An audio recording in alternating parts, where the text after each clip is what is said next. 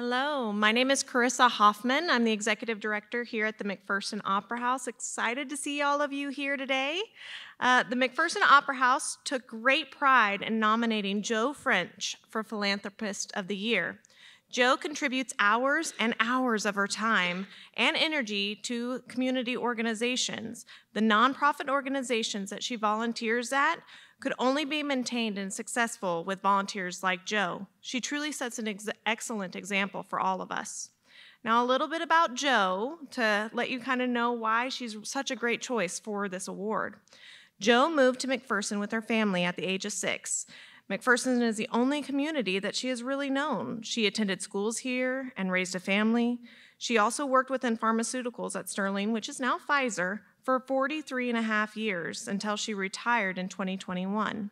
McPherson is her home, and you know that because you can see her immersed within her community from the beginning. In October of 2021, she started volunteering at Apartment 6, a consignment and resale shop. She volunteers 2 days a week for more than 3 hours a day.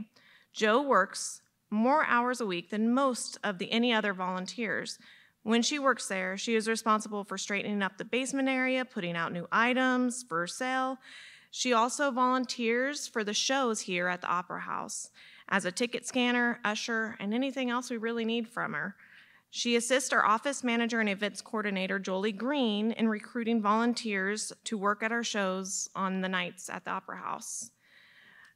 2 years ago, Joe started volunteering at the American Legion as a member of the Lady Auxiliary.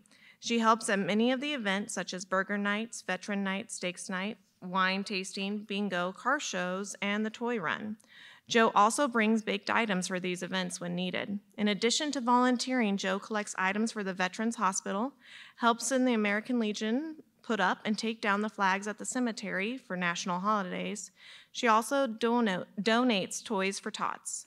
Joe is more than just someone who volunteers to fill time. She takes pride in her work. She does all of this for nonprofit organizations, and she works hard to preserve these organizations within our community.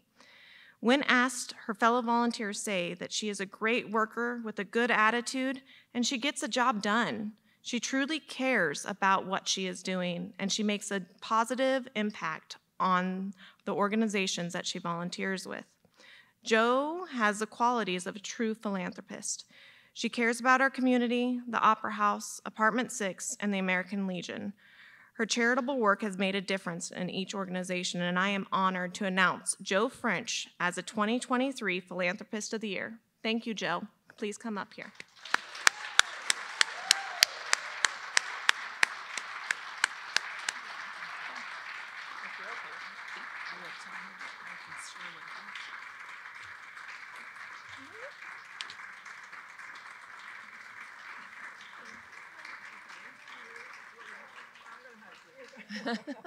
It's a hugging kind of night. To honor you, Joe, we have given you a certificate, and then we have given you a book called The Butterfly Effect, which is one of our favorites in the office. And then we're also giving a grant to the Opera House in the amount of $1,000 in your honor.